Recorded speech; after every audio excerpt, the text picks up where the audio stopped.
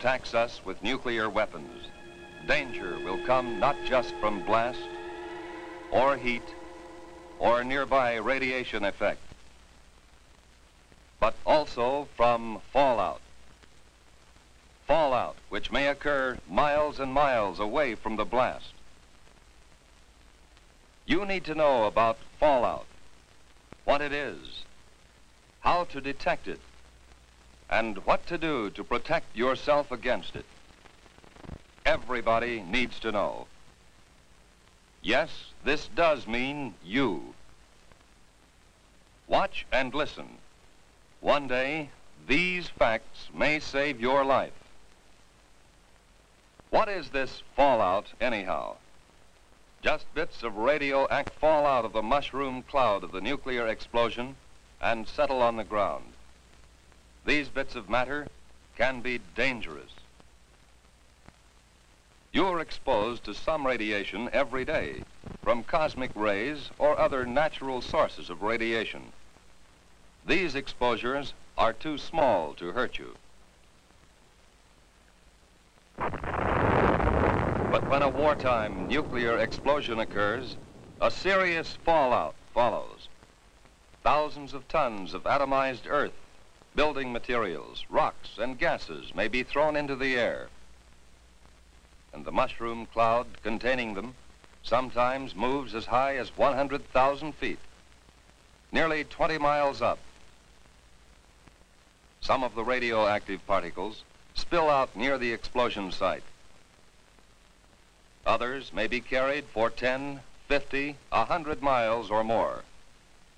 But how will you know if there is fallout? You can't hear, smell, taste, or see the radiation. But you yourself can detect the fallout particles that produce it. The easiest time to do this, without special instruments, is when the fallout is settling through the air. This starts any time from about 1/2 hour to several hours after the explosion, depending on how far away you are, and it continues to fall for an hour or longer. Usually you can see the fallout, so if there has been an explosion of a nuclear weapon within a few hundred miles of you, you should suspect every unusual concentration of dust in the air of being fallout.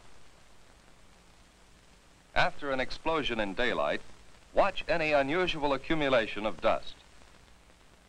At night, put a white or light-colored plate outside. Examine it every 15 minutes or so. If dust is accumulated on the plate, treat it as fallout. The particles in that fallout behave like miniature X-ray machines, sending out radiation in all directions.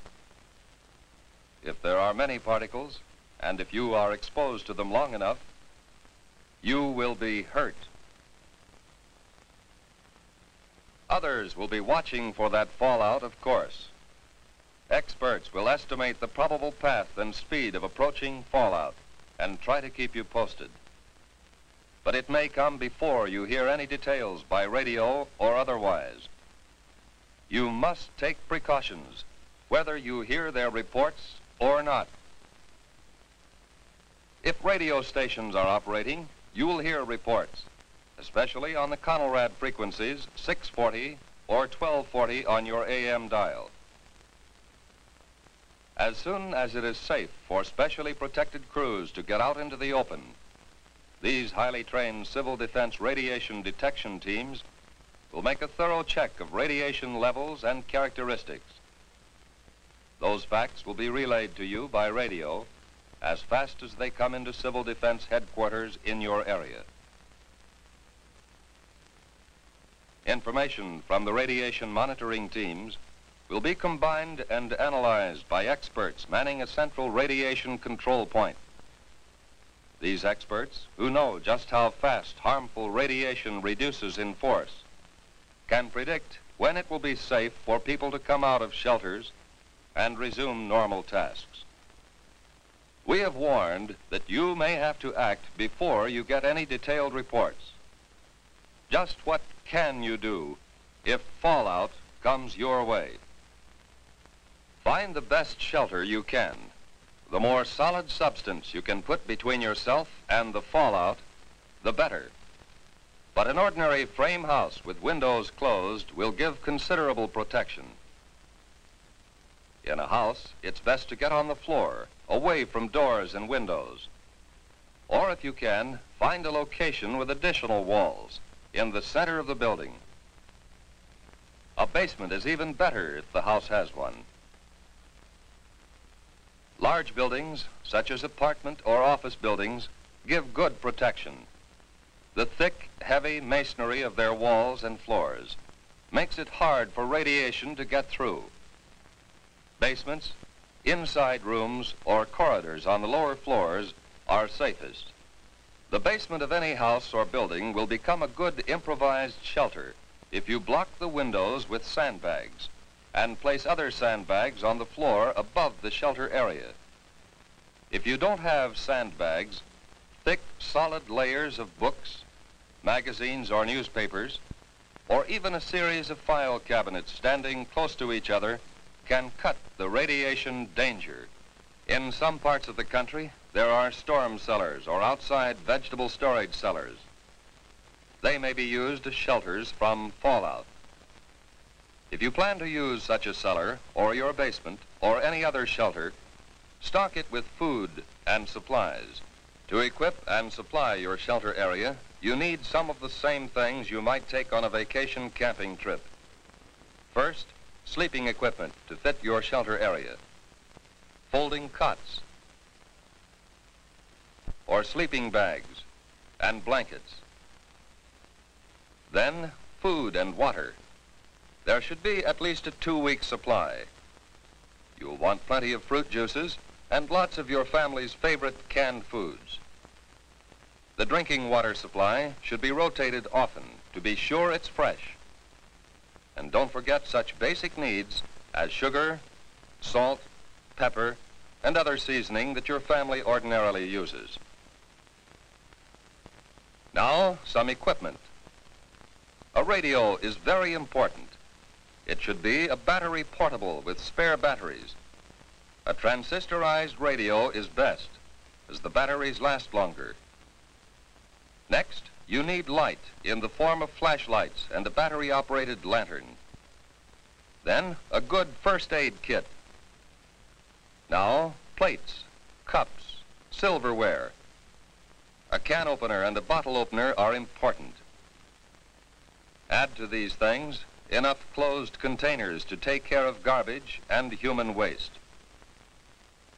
Especially if there will be children in the shelter, include some books and magazines, paper and pencils, maybe 1 or 2 small, simple games. The best protection of all is the special shelter built according to specifications of your local civil defense organization. This has an air filter to allow ventilation, but keep dust out, and it has at least 3 feet of earth over it. It would be a good idea to go right now to your local civil defense office to secure plans for the type of shelter you want, and then to get busy on construction. Plans are simple, using standard materials, so maybe you can do the job yourself. But all this special shelter talk won't help very much if you are caught way out on the open road. If that happens, keep driving until you see a building, which may be a house or barn, church or school. Drive as close to the building as you can. Then get yourself and your family out of the car and take cover in the building. If you live on a farm and have sufficient warning, get your animals under cover and give them enough food and water to last several days.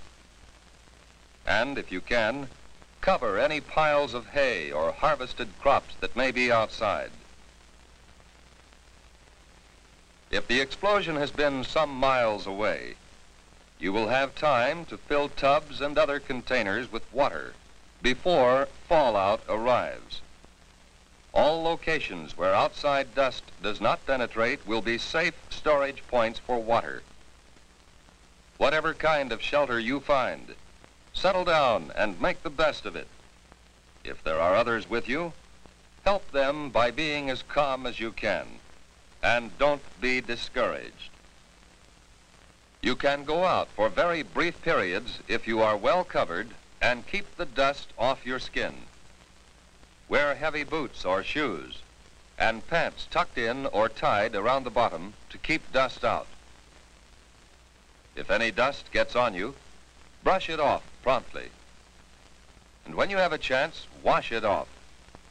That dust can burn your skin. But what happens if you do get exposed to a great deal of fallout? Food or water has been contaminated by the dust, internal damage may occur.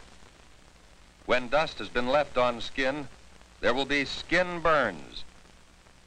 When you have been near dust too long, there may be radiation sickness. Exposure can even cause death. If you have had considerable exposure, you will vomit and grow weak. But after a few hours, this sensation will pass, and by the next day, you may have had the last of it. Even if you have been exposed to excessive fallout, you may eat and drink just as you normally would, but don't force yourself. Whether you have had these symptoms or not, if civil defense radio announcements have said that radiation has been high in your section, keep an eye on your condition for the next few days. Watch especially for these developments in the 2 weeks following exposure. Return of nausea, sore throat, bruise spots developing without any known reason, loss of hair.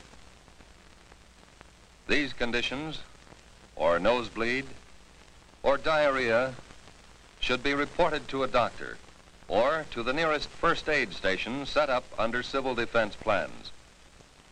Unless civil defense teams have warned that your area is still dangerously radioactive, you can get out and work to help yourself and help others.